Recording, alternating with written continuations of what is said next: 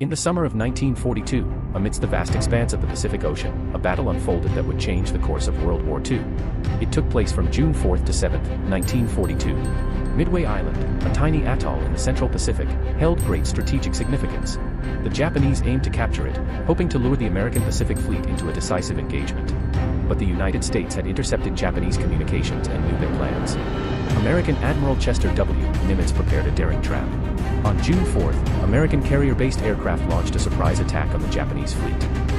In a stunning turn of events, they sank 4 Japanese aircraft carriers, crippling the Imperial Navy. The Battle of Midway was a critical turning point in the Pacific War.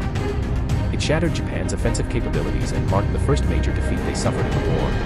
The courage and determination of the American forces at Midway halted Japan's expansion and set the stage for further Allied victories in the Pacific. The Battle of Midway remains a testament to the bravery of those who fought and the indomitable spirit that can change the course of history.